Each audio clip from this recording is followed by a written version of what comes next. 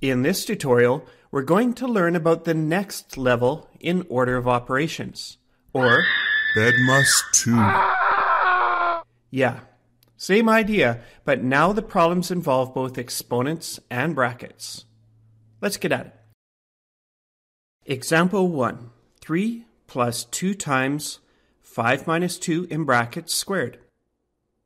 So we think BEDMAS.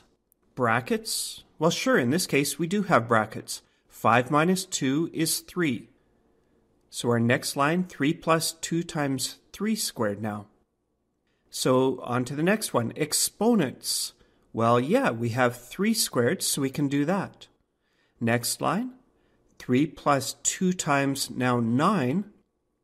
And we have division and multiplication. Well, there's the 2 times 9 to look after, so we multiply those. And our next line, 3 plus 18 now. And that's our addition and subtraction, so we can put those together for a final answer of 21. Second example, slightly more challenging. 3 minus 1, all in brackets, squared, plus 5 minus 3 over 2. So we start off with brackets.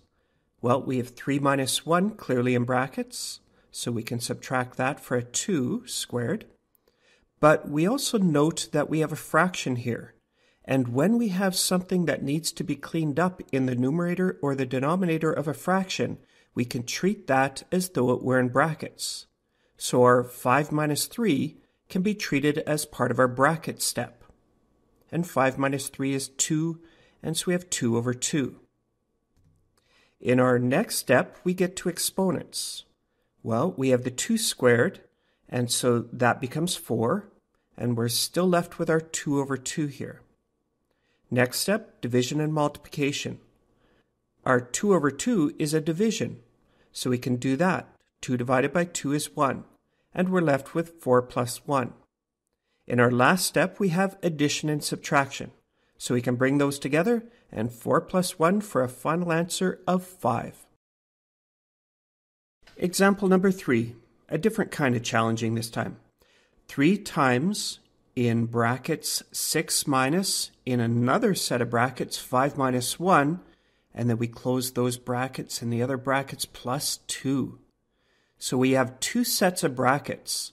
And we'll point out that sometimes people, when they use one set of brackets as the curved brackets, they find that it's easier to help you keep track if they use the outer set of brackets as square brackets.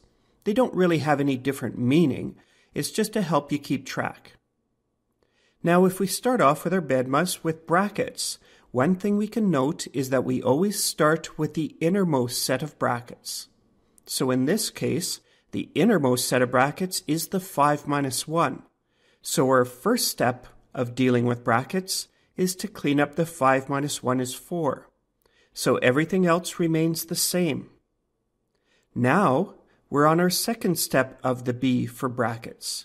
That is to clean up the outermost set of brackets, 6 minus 4. So we do the 6 minus 4 is 2, and now we're done with the bracket step. We look at exponents. We don't have any exponents in this case, so we can move on. Division and multiplication. Well, now we have a 3 times 2, so we can multiply those to get 6, and we're still left with our plus 2 at the end.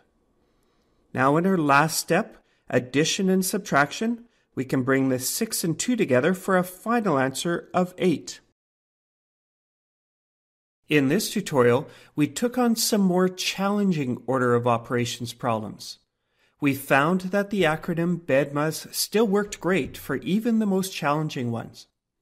Given that, we learned a couple little tricks when it comes to the bracket step. If we have a fraction with some calculation to do in the numerator or the denominator, we can treat this as being in brackets. We do this calculation before we do the division indicated as a fraction. Also, if we have multiple sets of brackets, we always start with the innermost set of brackets and work outwards. Sometimes people are nice and use square brackets to help us keep track of the outer brackets, but they're still just brackets.